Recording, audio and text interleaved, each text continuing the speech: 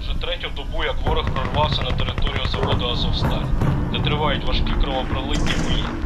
Оборонці міста вже 71 день б'ються сам на сам з переважаючими силами противника.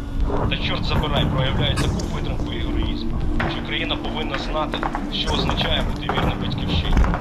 Слава Україні!